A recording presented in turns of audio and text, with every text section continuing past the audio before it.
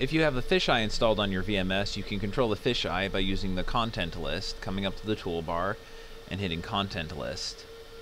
On the content list, come down to your camera section. If it is not already expanded, expand it by clicking on it. Find the fisheye you want to control and hit the expansion to open it up.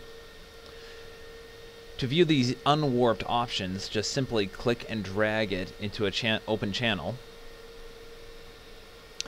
and it will appear. You can also, if you are using the different views, you can move different parts of the view into different channels. For example, here we can put the top left or the left bottom into two separate individual video channels. Manipulating these will of course manipulate their corresponding channels in the master fisheye view.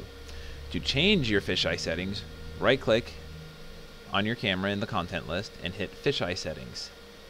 That'll bring up a new window.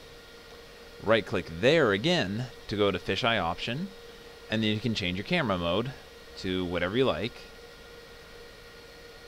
Or if you need to change your camera position, you can do that too.